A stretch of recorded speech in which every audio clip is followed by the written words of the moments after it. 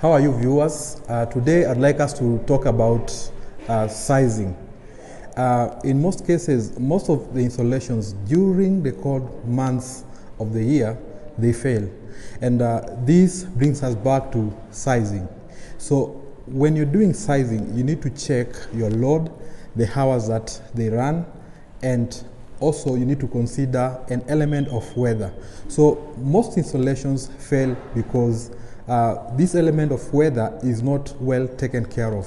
So in PVTech, we always make sure that we check the weather, the geographical location of the installation, plus all the loads. Now, this one will give us a well-balanced system that will not fail.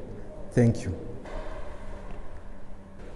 Hi, we hope you enjoyed the videos that you watched and we hope that you learned a lot.